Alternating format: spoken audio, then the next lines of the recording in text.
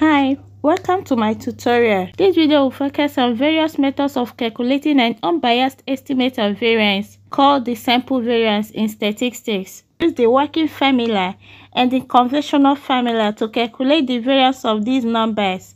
This is the working formula used in calculating the sample variance in statistics, while this formula is the conventional method of calculating sample variance. We'll start with the working formula. Let's arrange this data in ascending order. The least value here we have 2, followed by 4, followed by dex. Next is 7, we have 8, lastly 9. Looking at working method, we have summation s squared. It implies we are expected to create a column for s squared. Start to fill up this column. 2 squared gives 4, 4 squared, 6 squared, 7 squared, 8 squared, lastly 9 squared, 81. Looking at our formula, we have summation s squared, meaning we are expected to add up all these values.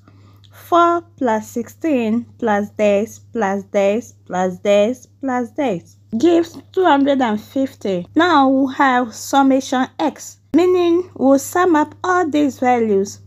2 plus 4 plus this plus this plus this plus this gives this value. Looking at our formula, we have the square of summation x. So we're expected to get the square of this value. So the square of this value gives 1296. We also have n. N simply implies the sample size. We could get that by count. We have 1, 2, 3, 4, 5, 6. We also have n minus 1. We did say that our n value is 6.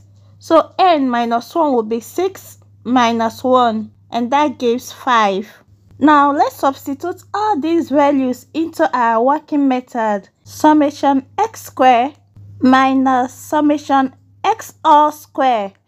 Divide by n, and our n value is 6 all over n minus 1. We have 250 minus 1296 divided by 6 all over 5.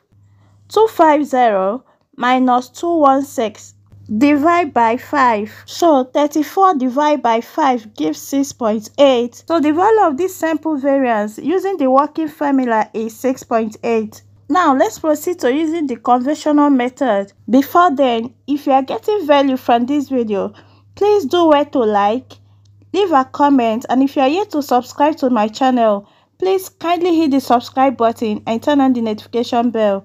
Thank you. Looking at the conventional method, we could see summation x minus x min all square all over n minus 1. We'll start by creating a table. And these are a range of values. We have x minus x min. We are expected to create a column for x minus x min. Going back to our formula, we could see x minus x min all square. So we're expected to create a column for x minus x min square. Let's get the mean of this sample. Mean is represented with this symbol. Formula for calculating the mean of this sample is summation x.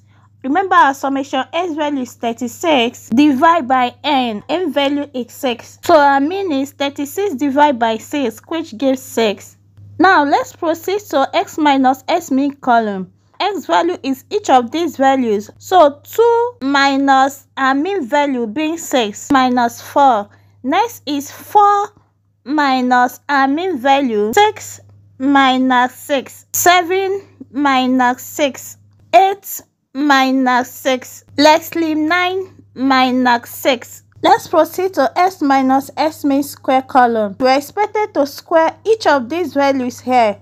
The square of minus 4, 16, minus 2 square, 0 square, 1 square, 2 square, lastly 3 square, 9. And looking at our formula, we'll see summation x minus x min square, meaning we're expected to sum up all these values here.